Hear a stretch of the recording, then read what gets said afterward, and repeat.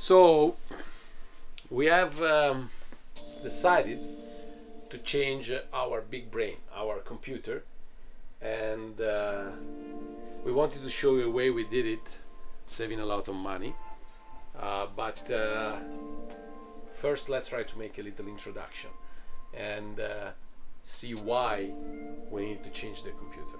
Okay, so as a system we have the Pro Tools HD2, and basically, as you know, the technology is a little old, and now the cost of the HDX card, which are the new versions, went pretty down. You can find some very good deals on the second-hand market. We had a nice opportunity to buy a second-hand Avid HDX card. So basically we had a chance to upgrade our Pro Tools system. But before make you understand why it was so easy, we'd like to give you an idea of what the routing was done in this studio.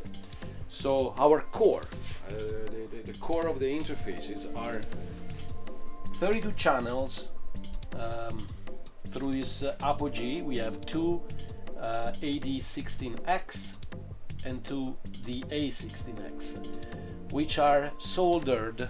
The outputs, the analog outputs, are soldered directly to the mixer. Okay, in this case now we're testing this one, but it's the MCI that is the main mixer. So now, as you know, we have three ways to interact with these interfaces. One through the AES ABU connectors, the second one through the ADAT, and the third one through the Symphony optional cards we have in the back. So what we did, we used two Digidesign digital 192 digital to connect Pro Tools, and then so we connected the computer to these interfaces, and as these interfaces are connected through the ASABU protocol to our analog mixer. But we also have the possibility to connect the same cards to a nice little RME Digiface USB. So if somebody's coming with a laptop or something like that, you can just install the drivers, and we have 32. Okay, we cannot go to a higher rates, we only have to stay to 44 or 48 kilohertz, but we can go basically to 32 in, 32 outs. And then the third way is through the Symphony cards. If we have somebody instead with a Mac laptop, we can go Thunderbolt, or even with the adapter 12 Thunderbolt 3 or Thunderbolt 2 to a little expansion chassis which has the Symphony card inside that connects to the Apogee. So we basically have three different ways we can connect our analog stuff. So one wiring, one is perfectly wired, but three ways to get into it. One is through the ASABU, the second one is through the ADAT, and the third one is through the Symphony card. So now we started to have some people wanted to produce with Ableton, with FL Studio, with Reason. So we decided to change the system, and that's why we made a computer so much more powerful. But the good thing with that, it was just a matter of changing the computer, and we didn't have physically to change a wire here, and that was absolutely priceless. So our investment was just in that room over there, the machine room, but here we didn't have to do anything, and everything was working properly. As you can see here, we have an example of a session, and look at that, it's a massive session, and the new computer has 10 processor, you know, 10 cores, 20 threads, and they're not even basically moving around too much. And we have a huge DSP power here. Everything is going 96. We have a beautiful monitor.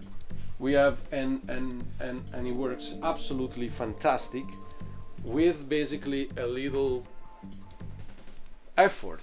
And look at that now. We close Pro Tools. Okay, we can go and close Pro Tools,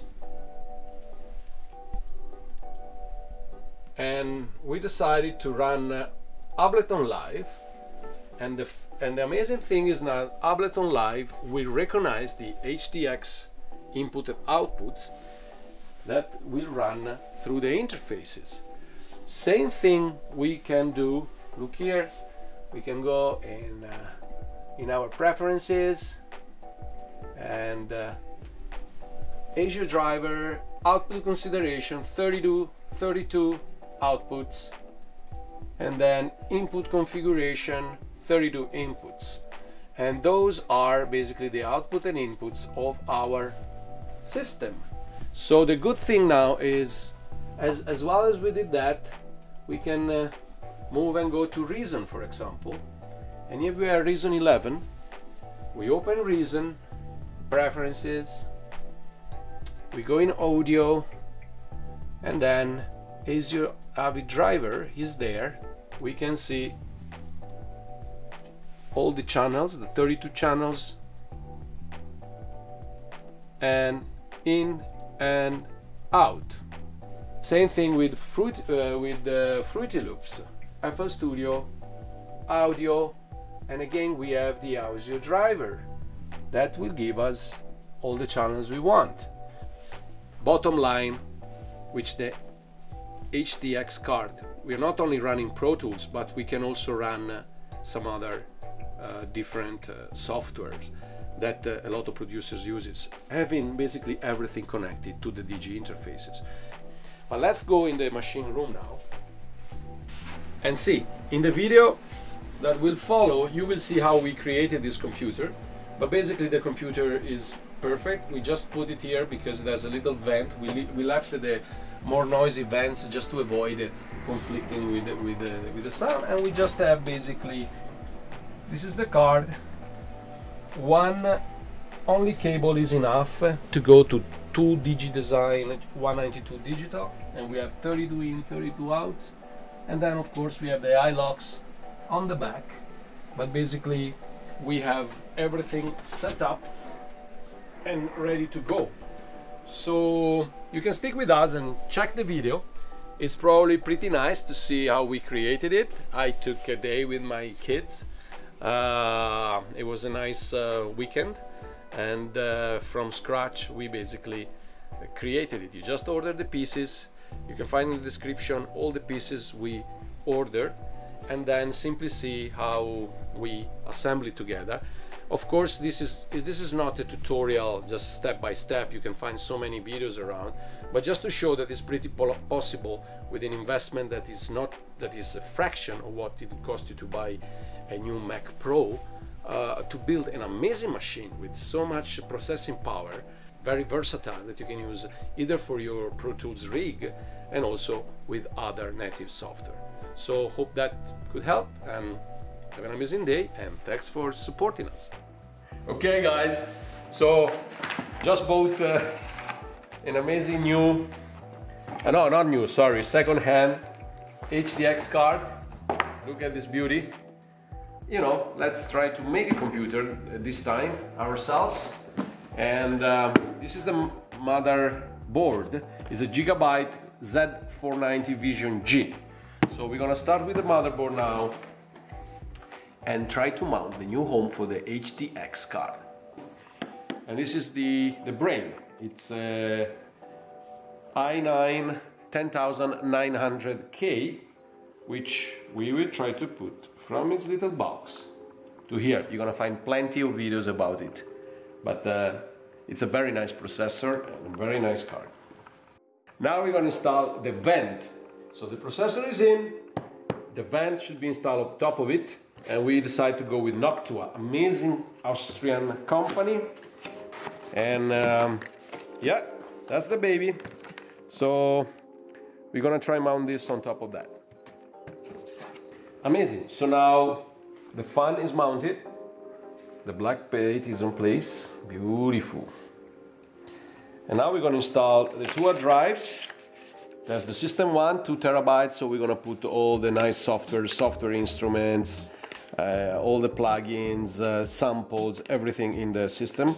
And then the one for recording, that's gonna be a little smaller. We don't need much, but still, there are two M2 hard drives. They're gonna go straight onto the motherboard, so much faster than the SSD, which were much faster than the ATA which were much faster than the SCSI disk, the EDE, and then and before that the SCSI disk. And now is the beautiful RAM time.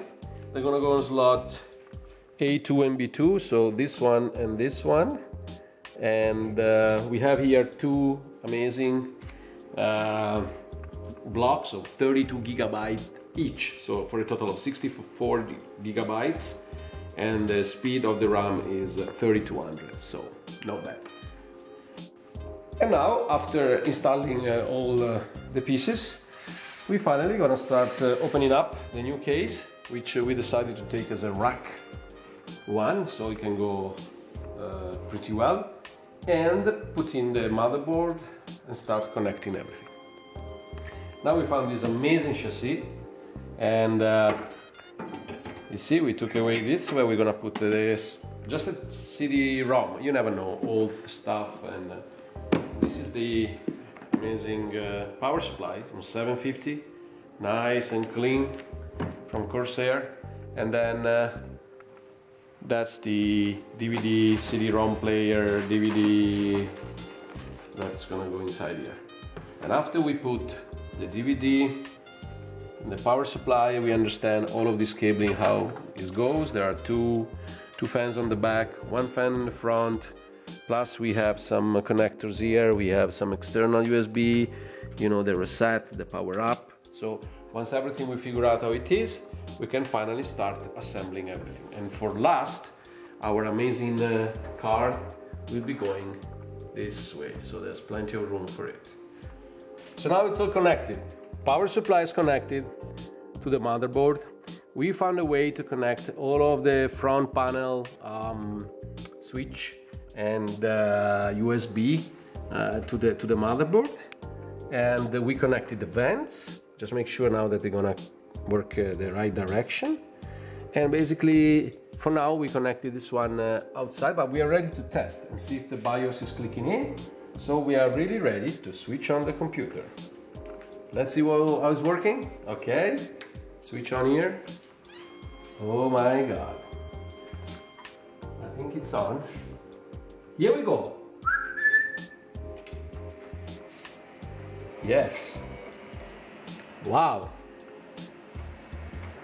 Oh, it's working, baby. Yes. Oh, baby, it's a wild world. Go. So amazing. We just started. So we put in a little USB key, a thumb drive with pre-installed Windows that you can download. You just buy a license of Windows 10, and we bought it online and just download it on the thumb drive. Now stick in the thumb drive, restart it, and immediately ask me if I want to install Windows. So we're gonna try to install Windows. Amazing. So everything's working. Before we set up the Windows 10, we update all the drivers, we update everything we could update, everything working great. After that, we installed Pro Tools Ultimate, and now we're ready to test the card. So Pro Tools is in. Now we're gonna put the card in, give him power, connect the card to one interface, and then we can start to see if Pro Tools is working and if the digitest pass and if everything is okay. After that, we can close everything back and we're good to go. The computer is attached, the card is beautifully placed, and there is a lot of air, plus we have a vent spinning this direction. Everything's gonna flow outside, and we connected the back of the card with an interface. We already installed the software, so we're ready to go if it works. And now, guys, this is absolutely incredible. We just started one Pro Tools session, and just look at the system usage, and we have look at that, 20 cores, completely empty, and then of course no memory, nothing, and the HD card that you can see everything. You can see all the DSP power here. So this machine is a bomb. Close up everything, and we're ready to good to go. thanks for watching, and if you like it,